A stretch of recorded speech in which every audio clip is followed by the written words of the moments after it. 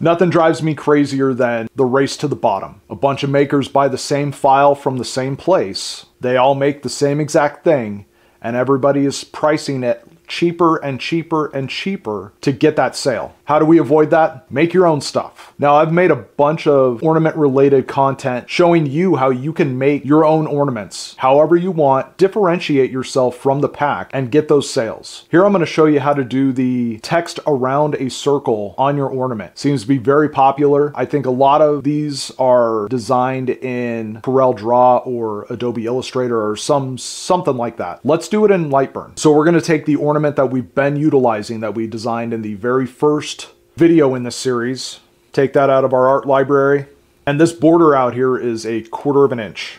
We can utilize our measuring tool to see that that is 0.25, so probably going to want a little bit bigger of a spacing for this, but we'll see.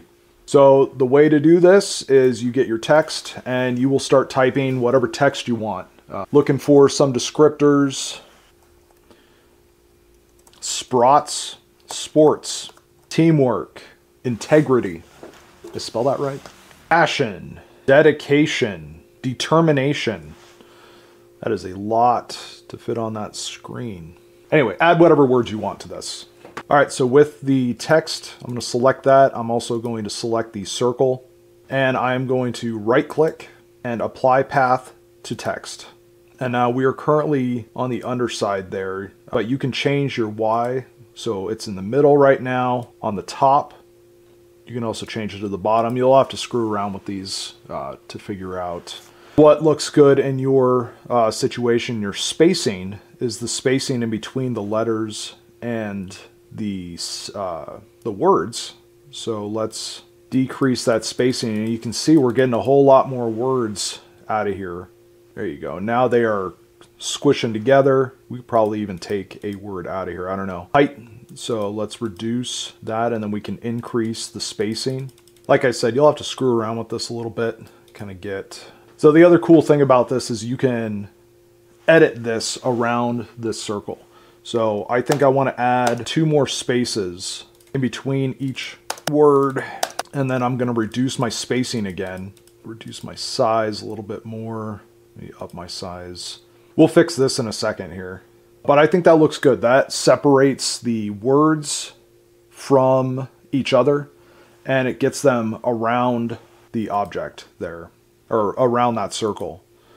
So right now the text and the inner circle are connected. They are like joined together. They are one piece at this point. So what I'm going to do is I'm going to select that inner circle, duplicate it. I'm going to bring that circle in a little bit by holding Control and pulling from the corner. Then I'm going to select that inner circle there, and I'm going to color that something that's not going to be colored. Now you can see there's separation on the top, but the spacing on the bottom is not separated, like especially in this P. So let's fix that here, and this G and this Y. Let's fix that. So let's select that circle. And like I said, these 2 are joined right now. Hold down Control, select the corner, and just bring it in a little bit. It's going to alter your circle a little bit. It's going to alter your words. But again, we can fix that. So now there's spacing on the bottom. There's some spacing on the top here.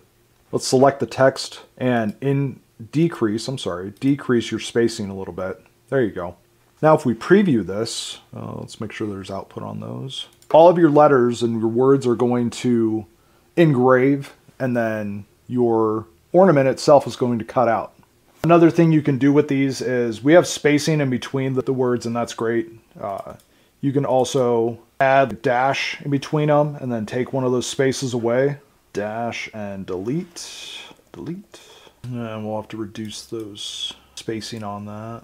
There you go. So another thing we can do here is save this as a template or a base for our ornament so that we can add on to this in the future. This took a short amount of time to build. Adding it as a template in our art library and then building onto it will take even shorter amount of time. So let's do that. Take this entire thing and then we'll just say Ornaments, import graphic from project, and I would like this to be our sports base ornament. There you have it. Now we can go in here and delete that.